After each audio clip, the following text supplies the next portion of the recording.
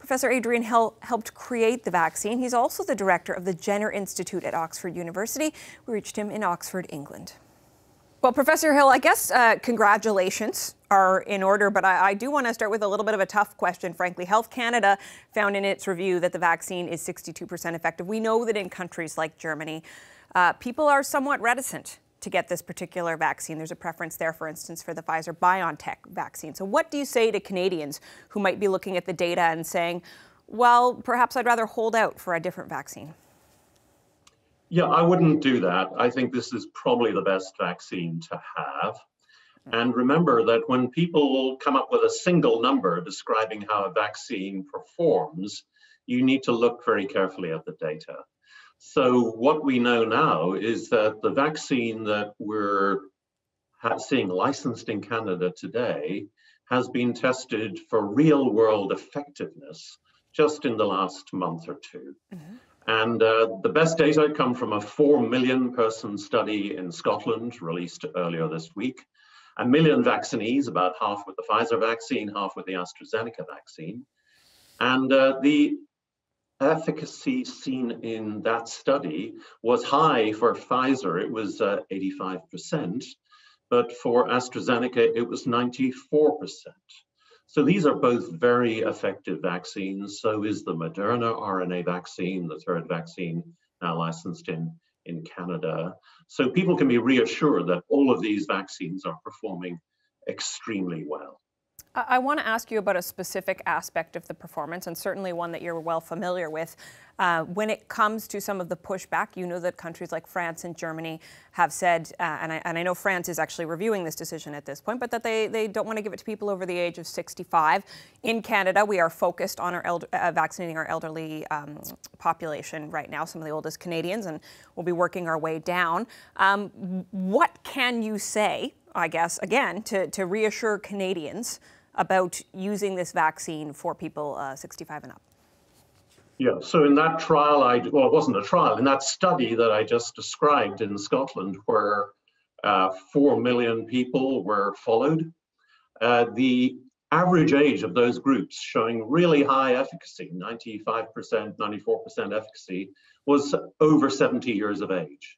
So we now have really clear-cut evidence that with a single dose of the AstraZeneca vaccine, very high efficacy against hospitalization in a real-world setting. So, you know, we always expected that to be the case because the immune responses in older adults are just as high as they are in young adults, but now we have real clear data showing that is the case. Do you think it's something that, I mean, in this case, I'll ask you about Canadian authorities, that Canadian authorities should be concerned about when you look at the examples of what's happening in other countries? I mean, you make the point about the real world data and the fact that the vaccine that you have been a part of stands up, but it certainly sounds like some regulators and some citizens aren't getting the message. Is there something you'd like to see the Government of Canada or Health Canada do, for instance, to encourage people to get this vaccine?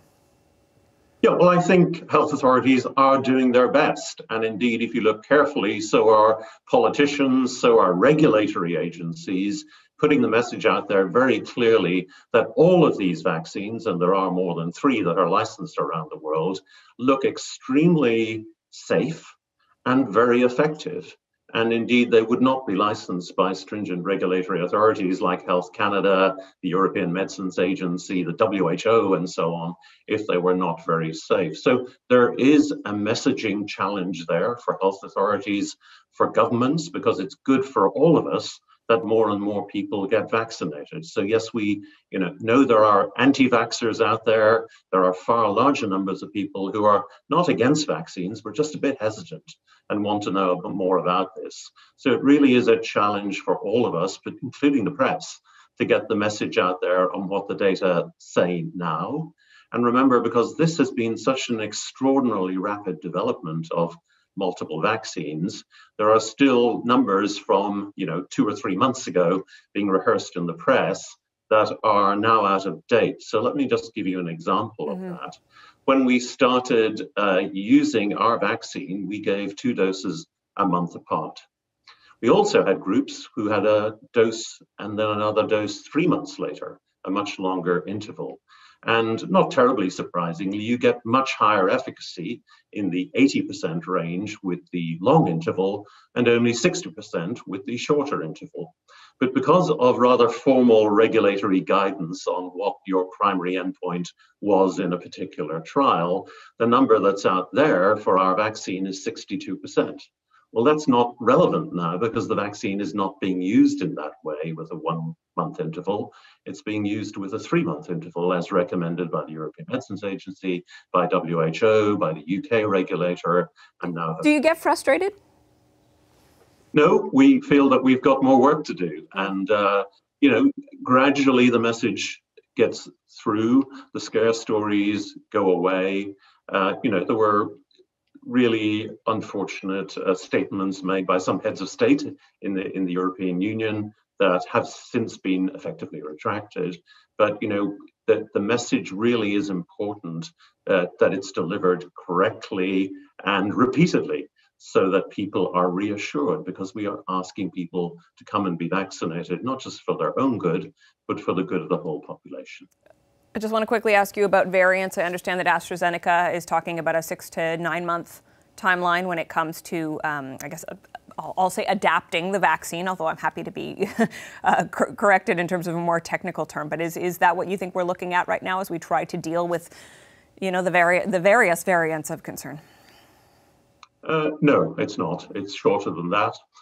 We anticipate that there should be trials sometime in summer, so 4 or 5 months away. The challenge, of course, is to have a vaccine against the South African variant, which is the one that the current vaccines are least effective against, but still, highly effective in the sense of preventing severe disease and death. It's still not clear that we will need different vaccines once we get data on the effectiveness of the current vaccines against the South African strain. So that remains to be assessed, but certainly all the major companies are developing South African strain vaccines in case they are needed. And my guess is they will be needed in some countries in the world, including South Africa, but probably not elsewhere. Okay. Professor Hill, we really appreciate your time today. Thank you so much. Thank you. Hi, I'm Vashi Capellos, host of Power in Politics. See more of our show by subscribing to the CBC News channel or click the link for another video.